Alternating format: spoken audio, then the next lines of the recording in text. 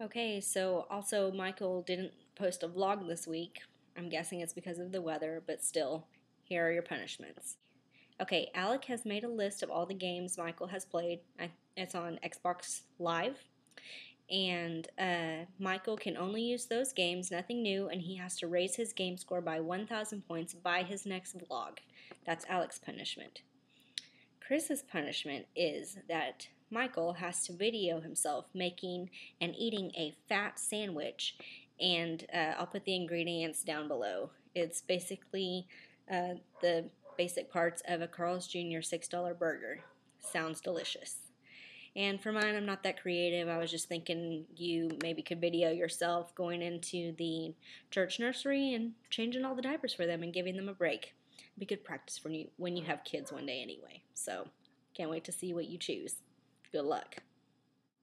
Hey everyone. So I'm not really all peppy and upbeat today. This week has been very emotional, and I'm not even connected directly to the reason as to why. But I just want to talk a little bit today about all the tornadoes that have happened in the past week or so.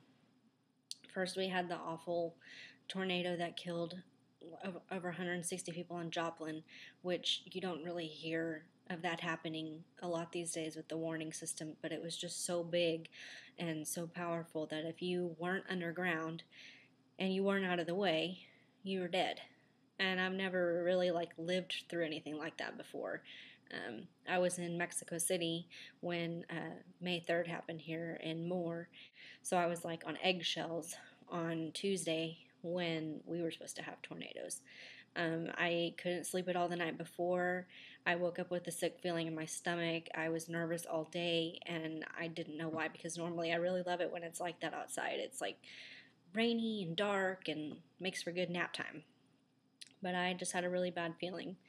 Anyway, Ryan came home and it was storming pretty bad, and Ryan decided that we needed to leave the house because we don't have an underground shelter. So that was very scary to be driving and hearing the sirens going off and, trying to think, what can I grab? I grabbed the kids, the computer, and the camera, and we booked it. And luckily it turned before it headed towards Yukon where I live. But for those in Piedmont, they weren't so lucky. And we found out today that the little boy that was missing was found. His body was found, and he's dead. I think any parent understands why I'm crying right now. I think anyone imagining their child being ripped from their arms and dying alone and scared.